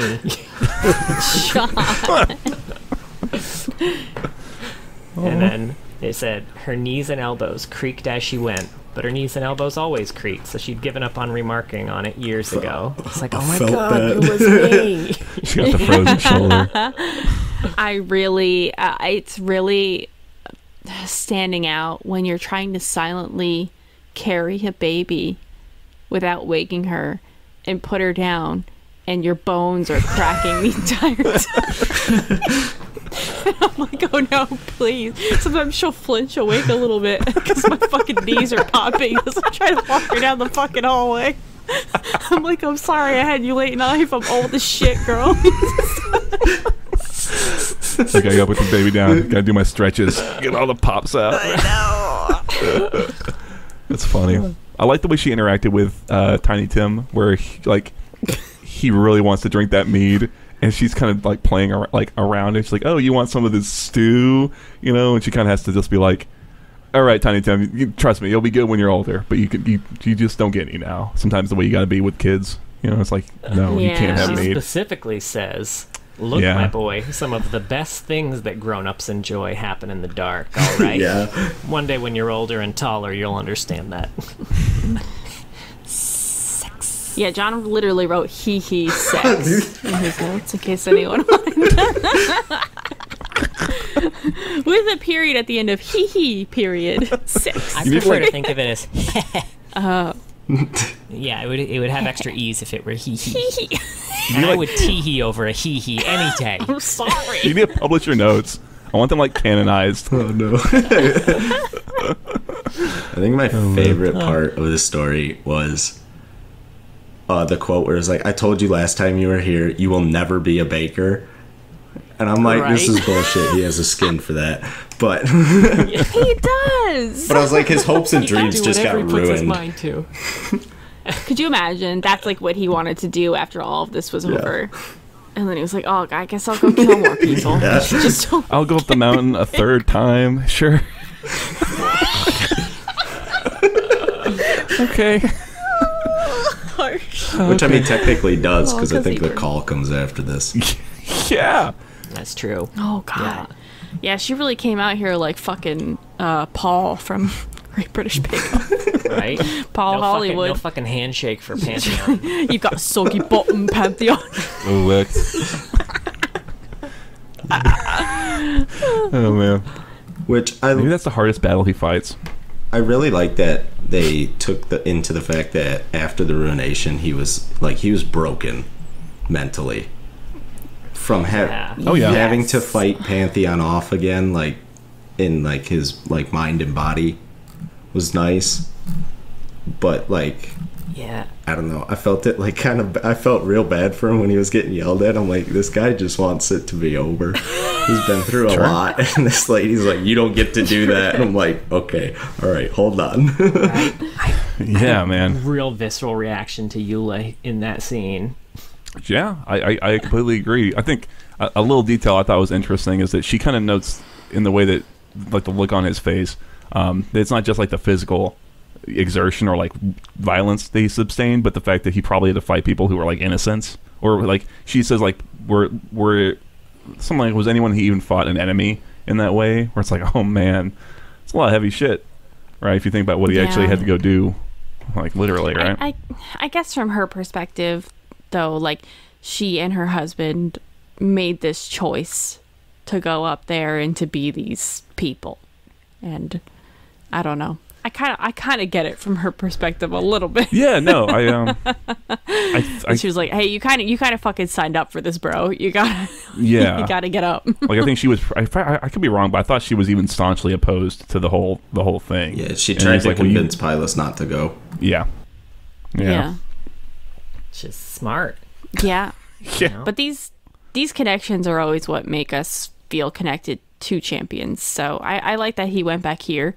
To his best friend's, widowed wife. It's very powerful. Yeah, he's got a quote about him, this farm too. Yeah. Yeah. The other thing is he doesn't know about the war between the Solari and Lunari. When he comes back, he's like, "What God. War are you talking about?"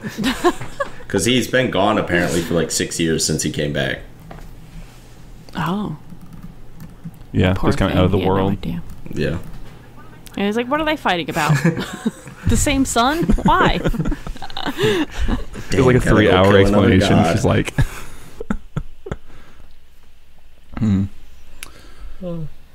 Yeah, and like, again, I don't know if this was intentional. I mean, this, not to bring the mood down.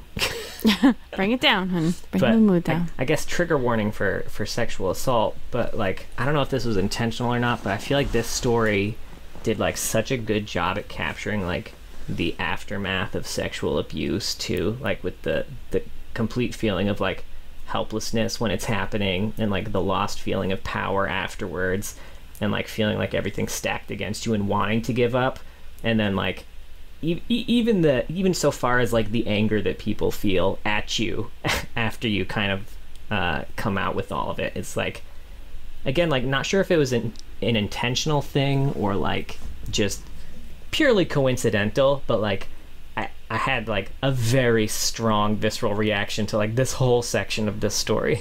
Sure. I don't know about intentional either, but it was a read that I certainly also felt at times. I think specifically with how when he has that reaction to her touch where he trips, like he backs up so hard he like falls back over a bench, curls up, and then just keeps repeating like, "Don't touch me." And it's like, that I don't know if it's intentional, like I said, or if it's just like it works as a reading, but I think that could be there. Yeah, I mean, I think the intention was to convey the experience of someone controlling your body in a way that you did not consent to. Yeah. Which, that's the same. Yeah. And they definitely did a good job in hitting those emotions.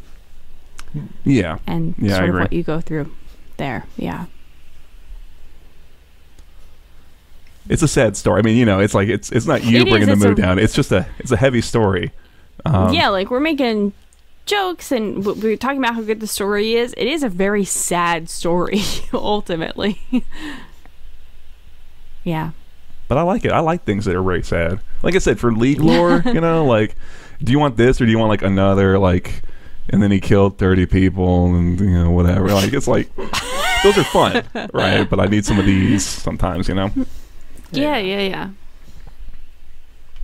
And like those were the all of the Pantheon specific ones. Pantheon does show up in a bunch of other stories. He shows up in Halfway Between the Stars and Earth by Katie Coronis, which is a Soraka story where she just kind of mentions Pantheon, Diana, and Leona, because there's like this girl who's like running from her family, and she's trying to prove them wrong because they think she's like weak. So she's like, I'm gonna climb Mount Targon, I'll show them. And she's like, all right, you gotta know, like Pantheon, Diana, and Leona, like they chose Targon with their soul, and Targon chose them back. You're not choosing Targon, and it's not gonna choose you back. And then he shows up in Meet Zoe by Odin Austin Schaefer, where guards approach Zoe, and she makes a note that their weapons look just like Pantheon's. And then, obviously, the Darkened Blade, the Aatrox bio, also by Odin Austin Schaefer, where he mentions the aspect of war is rallying people to fight back against the Darken, while the aspect of Twilight is teaching the people how to bind them to weapons. Then we've got The Mountain by Graham McNeil, which is for no champion. This was actually just when they were relaunching Targon as a region. The Mountain was just kind of a story that they wrote to. It's like a color piece for the region that just explains what Mount Targon is, what happens when you climb to the top, all that stuff. And finally, Twin Dawns by Matthew Dunn, which is the one that Mark had mentioned, where there's a female avatar of Pantheon ordering Aurelian's soul to seal a void rift. But the magic on their enchantment controlling him is starting to wane, so he gives some sass first, which really unnerves Pantheon. Then he seals the rift with a massive show of power, which completely fucking obliterates the host of Pantheon. Basically flicks a star at him. See ya.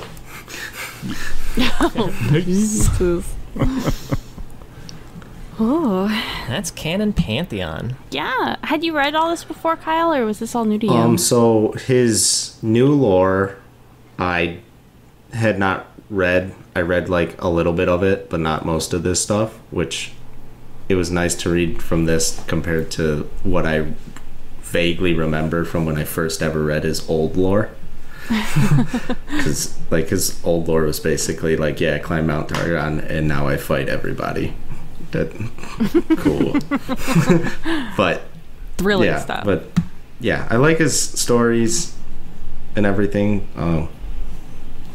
But I don't know. I always want more from the champions I play, but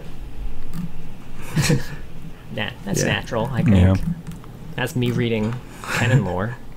Yeah. If there was like one story you'd want to see like him do or be written for him, is there anything you had would want? I want to see direct interactions between with him and Leona and Diana. Yeah. Yeah, I'm down with that. Yeah. Just to for him to get a sense of I guess the war that's going on, and then he's probably gonna be like, fuck both of y'all. I'm here to tear down the establishment. The Age of Man is now basically that's I would also like to get a sense of the war that's going on. Yeah, I kind of agree. Yeah, some of that for me too. Because it's so very vague, and Diana's been left up in the air for so fucking long. So yeah, I think Pantheon being involved in where Diana is now would be super interesting. And you could add him to the list of champions who's looking for Diana, which just continues to grow. Didn't they find her in the Sentinels of Light and then she just fucked off again? Who knows? Yeah, they didn't really explain that. They're like, yeah, she's just a Sentinel of Light now. And then bye. She said, fuck this Lunari shit. I'm leaving. Yeah. I'm gonna fight this Pantheon dude real quick and What, Nami needs some kind of stone so her people don't all die and the void doesn't open? I gotta go check on my moonstones, excuse me. I've got to go to the mall. Man, being a real asshole Diana here that we've crafted. Right. That was kind of my Pantheon impression. They're like Mean Girls, but they're like aspects with Pantheon. I love this. But I agree. I think that's a good story idea. I would like to see that too. Yeah. All right. Well, speaking of old Pantheon, I guess. Yeah. Well, I guess to So that's the end of kind of canon Pantheon. But you know, kind of before we let you go here, is there any? Do you have any? I mean, first of all, thank you for joining us. Yeah, thanks Go the dogs. But yeah, do you have like any socials or anything that you want to kind of plug before you go? No, not really. I don't do any okay. streaming. I don't do any of that stuff. I don't know. Maybe someday you'll hear me in a band. Ooh. Okay. Well, if that ever happens. Yeah. You do have a lot of guitars, Yes. you said. I see a few. Yeah. Well, if that ever happens, hit us up. You are more than welcome to plug. Cool. Yeah. Thank you guys. So Yeah. Yeah, thanks, man. Old bio. So it's important for me to read this first line. Oh, God. Word for word. Far above the clouds on Mount Gargantuan What? resides a stalwart tribe of people known as the Stanpar. That was a Mad Libs. What? So, Gargantuan was what it was called? Mount Gargantuan. Gargantuan. Yep. And his funny. people were the Stamper. Or They were like, Stampar. it's a big Who mountain. fucking knows? Unobtainium. I love, can I just say, like, what modern day Hemingway hit us with Stan Parr? Like, you know, he's kind of like a Spartan. But what do we say that's not Spartan? I got it. The Riddler has entered the fucking building. They'll never deduce this shit. I forgot about that shit. Oh my God. I was so hung up on Gargantuan Mountain. I could tell it had not I didn't landed. even notice. Yeah, the Stanpar Spartan did not land. Yeah, Oh so my that God. That's so funny. They're like, I'm just going to move 3 letters. And we're done. My work here. I could jumble them, but fuck it. Who's got that time? So basically their whole thing was that they remember the Rune Wars, and they know that the League of Legends can only repress the rising tides of violence for so long. And each member of their tribe is bred to be a disciplined and vicious warrior, preferring to battle soldiers of Noxian or Demacian armies only when outnumbered at least 10 to 1. So, I mean, they're kind of a big deal. And then Pantheon just found it insulting that people of Valorant would instill an organization to replace war, complete with so-called champions, without including the Stanpar. So he descended to the League to show the world a true warrior. Sorry, Stampar has got me fucked up. You've got to excuse me. Stanpar is really good. That's really good. Oh my God, he's in so much Journal of Justice. He's in a bit of Journal of is. Justice. Only technically 3 issues. It's like Yeah. a page and a half, But the John. first one he shows up twice. That's the thing. So once in an article about The Stanpar. I fucking love this. Okay. This is better than the Stampar. Is this? Oh. Okay, well, No, it's What not better is? than the Stampar, but it's pretty good. there's one of them that's pretty funny. Is this the Ash one? Oh no, it's not the Ash one. That one's very good though. So this one is an article about how the Summoner's Rift is being renovated, and Xin Zhao's upset that his new look, which was a plug for Viscero Xin Zhao, that people are confusing him for Pantheon, and he said, "I need the look of my armaments to make it clear that I'm not anything like that arrogant barbarian," which is how Great Xin Zhao impression. sounds. I Yeah. love him as like this prissy like diva. Like he just will not go on the fucking rift. If he, like I love that. I need to look up this skid now. And then Tarek had this to say about Oh my God, he did look like Pantheon. Yeah, probably. Shit. Yeah. Like a lot. Okay, anyway, sorry. And then Tarek had this to say about it, which is unrelated to Pantheon, but I don't want to wait until the tease to talk about it. The League giving everyone makeovers is truly exciting, commented Tarek, the Gem Knight, after emerging from the League tailor shop. We've all been abiding to last season's fashion, like it's a law somewhere. Red is clearly out. It's now ruby for vigor. Wow, okay. Thanks for that preview of old Tarek. I appreciate that. Yeah, it was really good. Yeah, I got you. And then the second place is that is where the ash pit comes in. A reader says, recent rumors spreading around Freljord claim that a tall, large warrior with a spear, who appears to be Pantheon, climbs up to the queen's chamber during the night. Could this be a possible affair between the Frost Archer and the Artisan of War? If so, what could the future hold for both of them, her husband and her kingdom, if an heir is produced not of King Trindamir's blood? So basically, they just respond to that by saying that they're baseless rumors. Ash is far too busy for that sort of thing. And if Pantheon wanted to get onto a balcony, he'd man-drop onto it, not climb onto it like a peasant. I love the wow. I love the response, like, she's too busy for side dick, man. Yeah. There's no time. Her and Trend are like this. Trindamir's exhausting enough as it is. Right? God, you know what this made me think of? Is like, you ever be checking, I don't know if they still have these, you checking out at a grocery store, and they've got like those little things that are about like soap operas. Like, you're seeing those little paper booklets. I don't think they make those anymore. But they might. This is what the Journal of Justice was you're checking out at, Stop and Shop or, Vaughn's or whatever, and there's, the latest gossip rag about Days of Our Lives, but it's Trindamir and shit. I love it. That they do feel like little covers of teen people. Absolutely. Yeah.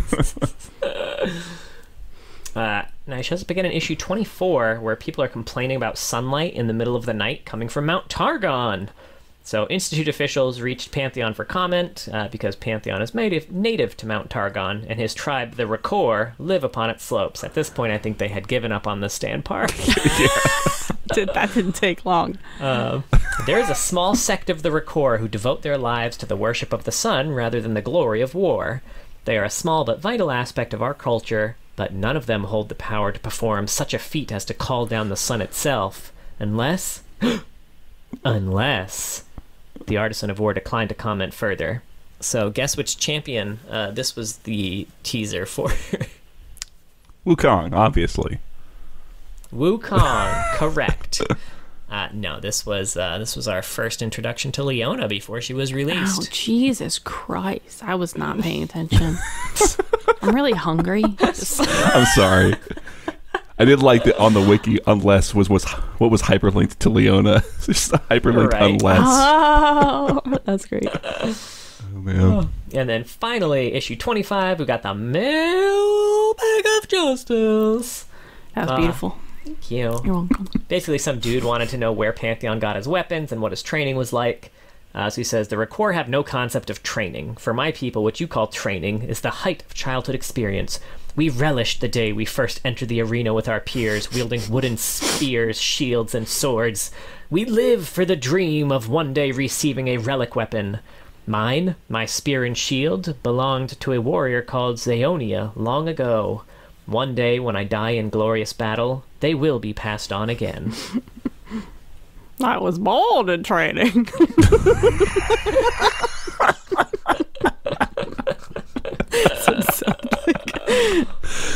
Good God. You merely adopted the spear. I feel like my bait impression. So good. I feel like I kind of had it at first, and then I lost. Stuff like marshmallows in my mouth or something. I'd be like, that's how you do a bait impression.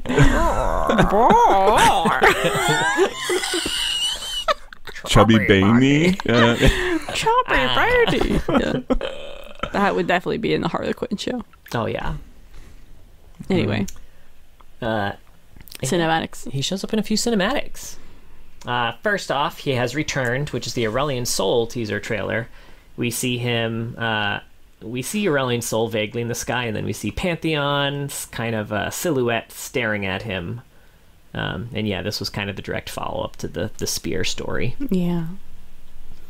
And then we have Absolution, which is the final cinematic of the Sentinels of Light event, where ruined Pantheon prevents the rest of the Sentinels from following Viego through the portal. And after Viego's defeated, the mist leaves Pantheon, and we see no aftermath. Yeah. But we assume everything's cool. It's even better because when the So Pantheon has kind of summoned this army of like mist wraiths, and when Viego's defeated, the mist wraiths all disappear too. So it's just Pantheon, just chilling. That's gotta be awkward. That would have been great. They're having like this really dramatic like scene, and there's a cutaway of like him and Graves, like, I don't know, chilling, or like he's crying and Graves like awkwardly, like, I don't know. I love the idea of like a comedy cutaway to them for just a second. That'd be great. That would be good. It would help address a lot of confusion, because they do a lot of wide shots at the end of this cinematic, which pan across the area where Pantheon definitely just was.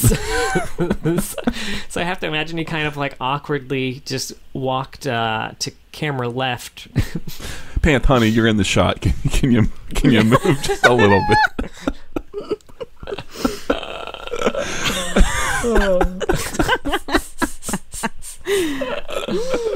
It's like that Mike Wazowski bit. The Riot logo just goes over him. I don't know. Oh my god, that's great. And then we've got The Call, where Pantheon is climbing Targon again to get his powers back. He encounters the Ra-Harak and Leona, who fight him for some reason. Again, like, I get why Pantheon is upset about this. Maybe Leona's just upset that Pantheon's fighting the Ra-Harak, but it seems like if Leona and the Solari are out to get the Lunari and Lunari sympathizers, the last interaction Pantheon has had with the Lunari was when he fucking summoned an avalanche on top of Diana's head, which seems like, seems like something that Aspect of Sun would be kind of cool with, but they're not. They fight here. Comets come down and blow him off the mountain, but then he's able to reignite his powers and ascend again. Which I guess I also have the question too, like, I guess if his powers came back enough for him to go back up, why is the ascension even necessary? You just raise the risk of another aspect coming in, but who knows? It's a little too vague for my tastes. You would think, there's an interaction or a dialogue that probably should have happened between him and Leona before they fought. Like, you can get there. And yeah, your whole question too of like what is that fucking? I don't know what that portal is, and I don't know why he wants that portal so bad. So why does my man want the gateway? You know what I mean? Like, I just want to know that. He's got to get to Targon Prime. Yeah, right. I don't know if they. I feel like Targon Prime is an idea that they are not gonna put into mainline lore ever. Right. Because it completely trivializes everything. I don't know. Yeah, it's weird. I guess it's worth mentioning during the fight. A fun little thing is that when he is fighting the Ra-Harak, he does put his spear down. He is like basically unarmed when fighting the normal people. He just kind of fights them with his shield, even though at this point he doesn't have the aspect. He's just like some fucking dude. But he's like, nah, I still don't need my spear. He doesn't pick that up until Leona comes down. Yeah, which is cool. Cool detail. Yeah. And then finally, he shows up with a Teamfight Tactics mobile launch trailer. Real quick, we talk about, like, why would you be one of the people? Like, you're in a group of 50 about to fight one dude. And not only are you about to fight one dude who's willing to fight you, but he puts his weapon down. Before... My bet for this one, because they were here because of Leona. Yeah. And she was just chilling in the background, and they were probably like, all right, no, we've got an aspect too. She's going to come out and she's going to save us. But she fucking just sat on her ass and was like, all right, they're dead now. I guess I'll go in. This is just like that other story of hers. Yeah. She has a real issue with that. Yeah. This is not my Leona. Anyway, Teamfight Tactics mobile launch trailer. Pantheon, Braum, Nico, and Kindred fight Aurelian Soul. So that's fun. Neat. Dope. And they've got a cool remix of the TFT music that they wrote for this trailer that has a real Gangplank Galleon vibe to it, which I fucking love. Interesting. I'll have to listen to it. This was also, I think this was before they were doing the extent of the animated trailers they're doing now for TFT, because I don't know if you all have seen like recent animated trailers for TFT, but like they're pretty fucking cool now and they're adorable. Yeah, their productions. Back in the definitely more production value. This was in that transitional period, I think. It doesn't just have the in-game graphics of some of the initial trailers, but it doesn't have the full fleshed out storylines of the new ones. Pretty cool, though. Okay. All right, honey, my bedtime's in 10 minutes. All right, I got this. We got some quotes. We mentioned the original Pantheon having a bunch of 300 references. So he's got one that says, "They will not enjoy this." He's got another that says, "Getting kicked into a well is the least of your worries." And the last, "My profession, now that I think of it, I've always wanted to be a baker." Oh. And we've got some interesting lore quotes. He's got a lot of good quotes in his lore, actually. He talks a lot. Bitch won't shut up. He does have a Garen and Katarina quote, "Battle is a dance, and the fortunate find their partner." Now, this is 2019. This isn't any old shit. This is new stuff. It only says it to those two. To Zoe, "I have faced many self-proclaimed gods. The worst wears the face of a child." Yeah. Scary shit. When he's talking to any of the demigods, so Ornn, Anivia, or Big Bear, Bala Bear, Bola Big Bear. Bala Big Bear, is this a god or a rug? Oh. Savage. Even Anivia? Could you imagine that rug? Frosty. Not be comfortable at all. It would not. He's got a quote that says, "Behind me lies a farm. I wonder if there is bread above the hearth, and if I will ever return." Oh. And then he's got another one that says, "Because we fall, the climb must be our destination." And then he does fall, and then he does end up in the climb. All right, honey. He's very Sisyphean in that way, I suppose. Yeah. Right? Dude's always falling and climbing. I don't know. Except he makes it to the top every time. And he's got no rod, so it's a lot better for him, I suppose. And he got superpowers. Right. Yeah, he It's can falling just apart. fly to the top. All right, AU time. First, we have Glaive Warrior Pantheon, which is not technically part of an AU, but it does have lore. So born of a wolf and bearing the wolf standard into battle, this Dacian Glaive Warrior fights in the cold of the Carpathian Mountains, knowing the blood of his enemies will keep him warm. And this is actually this is a reference to the Dacians. Is it who are Dacian? like a Thracian it could be Dacians. That makes more sense. I don't know how I know what you're talking about, though.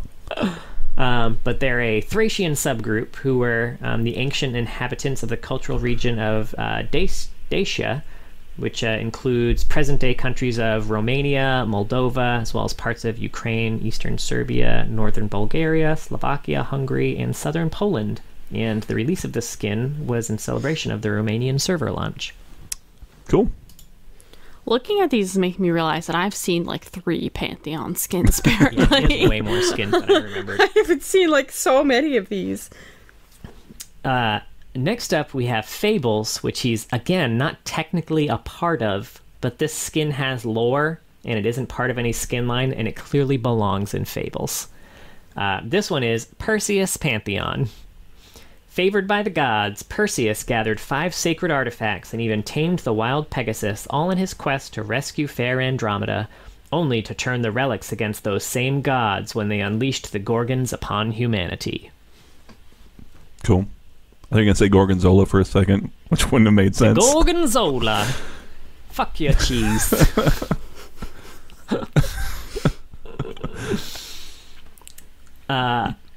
Next we got Wonders of the World, set in an alternate Earth where each champion represents the culture of a real-world nation. This one is Myrmidon Pantheon. I've never seen this in my life. They say the Myrmidons were shaped by the gods, that Zeus himself quickened life into magma, but then the Myrmidons marched. They marched against us, and in the ash of their skin, the fire of their merciless eyes, I saw all the wars that humanity had wrought, that they were us. Damn, I've heard of Okay, Myrmidons so- books, but it's some fucking I'm badass looking- here. I'm looking Right. at this skin, and I zoomed in on the Pantheon part. Cool, right? And then I'm scrolling over, and then there's just a giant finger. He's just in a big hand. He's being Zeus. crafted from the magma of Zeus. Magma. You give me shit. You're the reason I do shitty Austin Powers. Oh my god. I love it. First of all, if you are a millennial and you can hear the word magma without thinking magma, then fuck, you're a liar. I can tell it was the reflexes taking over. I didn't even think of it. And you know what? Y'all got exactly what I was doing. Yeah. You're not wrong. Shit. All right, what you got? All right, next we got heavy metal, set in a dystopian world where Riot Corp took over the world, and people fight in companies' corporate-sanctioned Rift Wars gladiatorial arenas to survive, and each champion is a futuristic arena fighter. They just made this up. I've never seen this skin in my life. Full Metal Pantheon. A former Full Metal Robot Fighting League champion, 2 times reigning 14 title defenses, Pantheon was forced to retire in disgrace after a scandal involving Targon fabrications. Re-emerging from retirement to face the chosen champion, Jace, Pantheon may be damaged, but has found that revenge adequately charges his weapon systems. I like that. Which sounds like code for an erection, doesn't it? Ew. I was just reading your notes real quick because I was wondering if you put in gasp here or something like that in your notes, but you didn't. Nah, it's off the It doesn't dome, have baby. erection like in parentheses, Impressed. like an arrow pointing. Let me see. Boner joke, teehee. No, he didn't. Oh, Next up, we got Dragon World. Now this I've seen. Yeah, there we This go. skin exists. Twice did Dragonfire consume the world. Twice from the embers were born heroes. This one's Dragon Slayer Pantheon. When Dragonfire consumed the world, heroes rose from the embers and cast down the beasts of legend. These warriors passed into history, then myth, until Pantheon alone remained, the last of the ancient dragon slayers, swearing upon the skies eternal revenge. And there is a short story associated with this called Rise of the Dragon Slayers. This is before Rise of the Sentinels, eh? It's before the term rise of was tainted. They arrived at sundown, 5 of them. The attack was methodical, brutal. The keep's defenses were useless. For an hour the sky rained fire. There aren't enough survivors to tally our losses. Before we fled, I examined a section of the south wall liquefied by the dragon's breath. No stone could have withstood that heat. Could anything? I've never witnessed a dragon before today. Now I see nothing else. The dragons didn't want the city. They wanted us. We fled through the melted stonework, but an old one hunted us. When all seemed lost, 2 extraordinary men came to our defense. Their valor bought us time to escape, but even they could not leave unscathed. If men like these cannot defeat the beasts, we are truly lost. The dragon tracked us down. This time the heroes were prepared. One distracted the beast, while the other waited high above. From a cliff's edge he dove upon the creature. His spear was true. We studied the thing, hoping to find a weakness. Instead, we took its strength. The scales are more resilient than any material I have ever known. They remain cool even when put directly to the flame. With its hide I will armor our heroes. We may now stand a chance, but to wage a war, we will need more scales, and those with the courage to wear them. And Pantheon was the only original Dragon Slayer from the first attack, still alive when Dragon Sorceress Zyra led the second wave of dragons against the people. oh okay. Woo, So my girl. Yeah. Yeah. got Monster Hunter at the end of that one. Yeah, it did. You gotta kill 17 dragons, though. They might have a chance to drop a scale. If not, you have to just keep fighting them. I killed 93 dragons. God, there was recently a fucking Viva La Dirt League about this, where they were killing boars, trying to find boar hearts. They're like, oh, that one doesn't have a heart, just check the other one. But like, what do you mean check the other one? Why doesn't this boar have a heart? It was just alive. Anyway, next up we got Highway Heretics. Set in a dystopian wasteland, each of the champions represent Fallout survivors turned into vandals, raiders, and roadsters. This skin isn't real. This encompasses Road Warrior and Vandal. Please look him up. He's in a diaper. I was gonna say I know which one you're talking about. I don't need to look up shit. This is not real. Oh, it is, baby. You need to learn This is Pantheon just to ruthless rock that skin. Pantheon. You can't run from the past. Why does no one use this? Oh, Why would you use any other skin? that's a good question. Because it's too intimidating. It's true. When you show up to battle in a diaper, people know you don't He's want to like a get chastity everyone belt with a surrendering. bull on the dick. He's got a couple chastity belt. Oh my god. Anyway, go ahead. Only one. You can't run from your past, not when it's riding you down from the back of a doom buggy, scrap spear raised. Hunting for the dregs of the Vandal gang across the wastes, it's said they're the only ones who know his name and what happened that night when he became ruthless. This dude waxes, man. No body hair in the future. There's zero body hair in the Zero. future. And we got Zombieverse Slayer, set in a world where champions are zombies and zombie slayers. I've seen this one. It exists. Zombie Slayer Pantheon. A former mechanic at the same auto body shop Jinx once worked at, Pantheon dreamed of switching careers until a mutagenic virus turned everyone else into zombies. Slicing monsters in half with a chainsaw spear is way more fun than replacing windshield wipers anyway. Fun. It's a fun skin line. These are fun. Yeah, I like these. We got Ashen Knights. Many ages past, a great king waged a glorious war to break the shackles of magic on the world so mankind could forge its own destiny. Yet upon severing the final font of enchantment, the king was lost, the foundations of the world crumbled, and his once legendary knights were left alone to madness, ruin, and ash. This is This is Ashen new. Conqueror Pantheon. Yeah, it is new. A brave knight of old, who legends say slew a god in battle so that all humankind might see that they were their own masters. Standing watch over the ashes of his former lands, Pantheon himself is now the only foe left to conquer, and he awaits a worthy challenger to face one final time. Okay. Like old Pantheon. Yeah, exactly. Old man Pantheon. I'm part of the Stadpole. Okay, Grandpa. He doesn't know where he is. He doesn't know what's happening. I'm from Mount Gargantuan. Oh, shit. We gotta put him in a home. It's time. The doctors just say it's... Just agree with him. Get him his diaper. I'll see you in the League of Legends. You're turning into Bane. You just went back around. Anyway, please. Baker Pantheon. Culinary Master. Oh, God. Culinary Masters, the incredibly popular cooking competition reality series. Streaming now, everywhere, on all platforms. All 1,000 episodes from each of the 50 seasons, even Culinary Master Superstars and Celebrity Culinary Masters. Start binging today. This one's Baker Pantheon. He's the armored dough puncher, the Targonian aspect of tasty pastries. He's always wanted to be a baker, and now he'll throw down in the ultimate cooking showdown. Put your hands together for Pantheon. We're all in agreement that dough puncher sounds dirtier. Yeah, that was really bad. It could be because I still got diaper Pantheon in my head. It's very sexual skin, but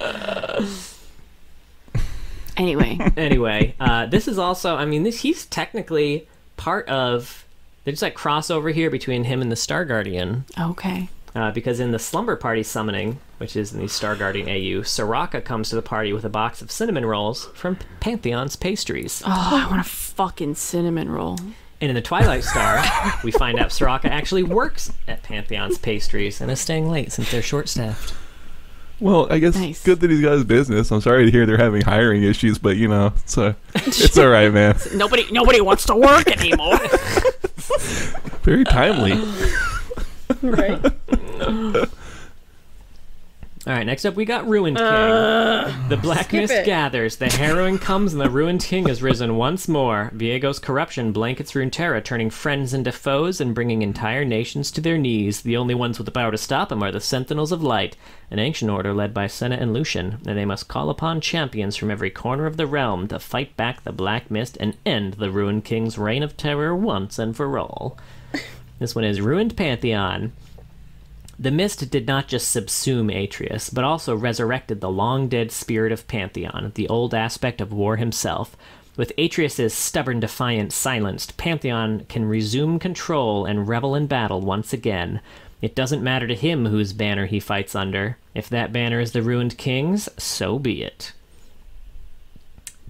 But we also have Prestige ascended Pantheon. Pantheon was defeated once, but with all of Runeterra on the line, now Atreus must defeat it himself. Seizing back control from the aspect of war, Atreus harnesses the celestial power of Targon itself, briefly becoming not just a vessel or an aspect, but something new, something immensely powerful, and entirely his own. And in case you're wondering, the Prestige skins are not canon. Dang. Riot Wilkingham described them as a what-if-style execution, and this one is the what if Atreus defeated Pantheon on his own instead of Viego being defeated and Pantheon just being subsumed back into his mind. Okay. So, Okay. but that didn't happen. Great. It would have been cool. Would have been cool. Yeah. And finally, last one, Pulsefire. After unlocking the secrets of time travel, these champions are thrust into a far-flung dystopian future. Oh, there he is. While Chrono Enforcers relentlessly pursue them across time and space, a small few have escaped into history, taking their technology along for the ride. How have I not seen this one either? Why does nobody play Pantheon skins? I think he's got like a few that people really like, but I could be Yeah. wrong. Well, this one's a Pulsefire Pantheon. The sole survivor from a timeline devoured by Praetorians, Pantheon refused to succumb when the Marauders ran him through and left him for dead. He now dons the Pulsefire suit to hunt down those who would dare risk creating the anomalies that unleash the robotic hordes upon time and space. So, shows up in a few a few things. One cinematic, All Systems Online, where we basically just get to see all the Pulsefire weapons highlighted, including Pantheon's spear and shield. And then the short story, Out of Time, which is where Ezreal's time jumping, trying to escape all the Chrono Enforcers who are trying to stop him for, creating the anomalies that are destroying timelines. And his Pulsefire core is damaged in his fight against Lucian, so he pops up in a timeline with Pantheon and kind of sees Pantheon standing there in the middle of like this barren wasteland. So he decides like, I'm going to steal Pantheon's hex core, or pulse core. It doesn't go great. Pantheon, sees him, or not sees him, but like knows he's there. And then Ezreal finds out that he's actually the one responsible for this wasteland. Like it was Ezreal's time jumping that caused this. And that this wasteland is actually Pantheon's homeworld. So he gets distracted by this knowledge for a second, because that he kind of thought of himself as the good guy in this story. But in that distraction, Pantheon turns around and fucking breaks his nose, and then just starts chucking his massive Chrono Spears at him. And Ezreal jumps to a different time period to get away. All right. Fun fact time. Yay! We covered a few of them, but number one, he's voiced by Giorgio. I think is how you pronounce it. I think so. His champion theme is composed by Edward Ed the Conqueror Bernician, with Rush Garcia providing the vocal. Vocal? I like his theme a lot. Apparently, I've not He's heard got this an one. epic fucking theme. I think it was the. I may have heard it. Not. Was it the first one that they did when they started doing the themes? That his was the first one of those that they put out. Because that's a new thing that they started doing, was those theme videos, and I think that was the first one. I could be wrong. Maybe. What theme? Not like a login like screen having theme, but their like own unique.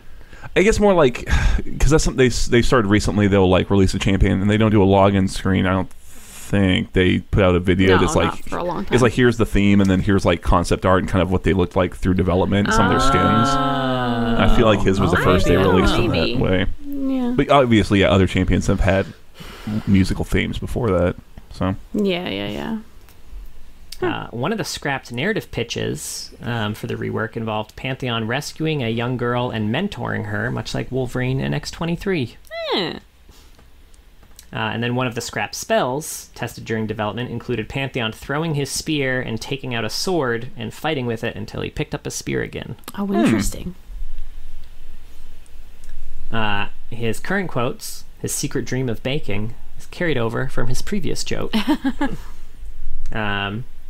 During development, his primary color was changed from red to blue in order to keep him consistent with other newer released or updated Mount Targon champions, and also to differentiate Pantheon from Leona and the other Solari, whose primary color is now red and gold, since he's no longer part of their religious order. Old Pantheon's dance was the Jailhouse Rock, which is the same as Rakan's current dance. We talked about all his weapons names. If you look at Pantheon Splash, there's a massive-ass Aatrox in the background of it that I did not see until I read that. Yeah. I gotta see this. It is very cool. Yeah, it's pretty fucking cool. The Ruthless and Myrmidon skins used to just be straight-up recolors of his base skin, and Ruthless was a very clear He-Man ripoff. I only vaguely remember what some of those... I'll have to go look at the old one looks like. Yeah, Ruthless was the diaper one, which, if you're imagining He-Man, that's the diaper, and he's even got like the X across his chest that He-Man has. They tried to make one of the parts of the X's like a bandolier of guns, I think, to make it less obvious, but it's still very obvious. Yeah, I now remember this. Good change. Yeah, good change. And yeah, that's those are the fun facts, and that's Pantheon. That's Pantheon. A nice quick one today. I know it was long. Real quick. I know you gotta go. Real quick. No, it's okay. He's got a Runeterra release where he shows up, where he hangs out with Eula some more. So I assume this happened like sometime between now and sometime in that 6-year gap or something. I don't know, but looks like he gathered up Eula and a few other Targonians, and they went and they fought and I think killed, I guess, this demon called Camphor, something like that. Camphor, I want to say it is. Demon of sorrow, who kind of lurks around Targon, and they gathered themselves up and went and fought and did good, I guess. Nice. Interesting. Yeah, That's pretty fucking cool. Yeah, I think, like I said, she doesn't look like she's 68 in the card art, but she's got her own card, so I assume this is something that happened in the past at some point, but I don't know. Hard to tell with Runeterra. She's a Targonian 68. she's Runeterra in 68. God, you would look so like fucking 30, haggard. You know. Runeterra in 68? I guess it depends on who you are. Yeah, that's true. Are you a main character? You're either dead or immortal. Yeah.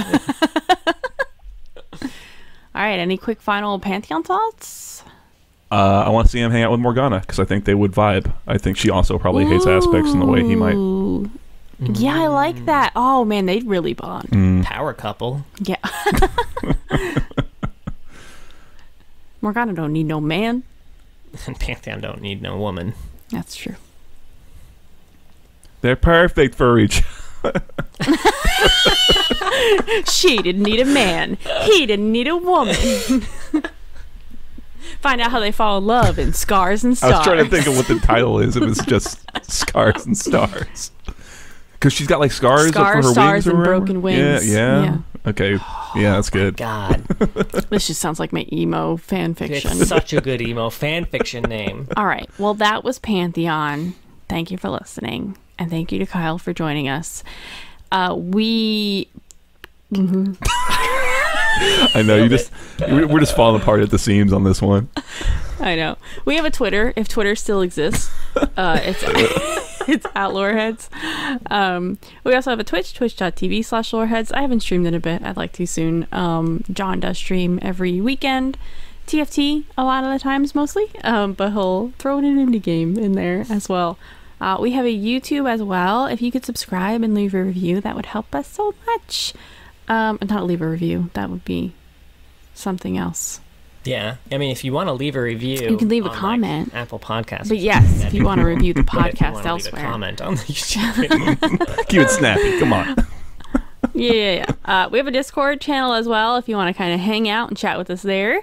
And we have a Patreon. Thank you to all of our patrons. But a very special thank you to our Medarda and All Chat tier-enabled patrons. Chloe Things, Kindred Enjoyer, King of Hearts, Rel, Shupa Moustache, and Techno Robert.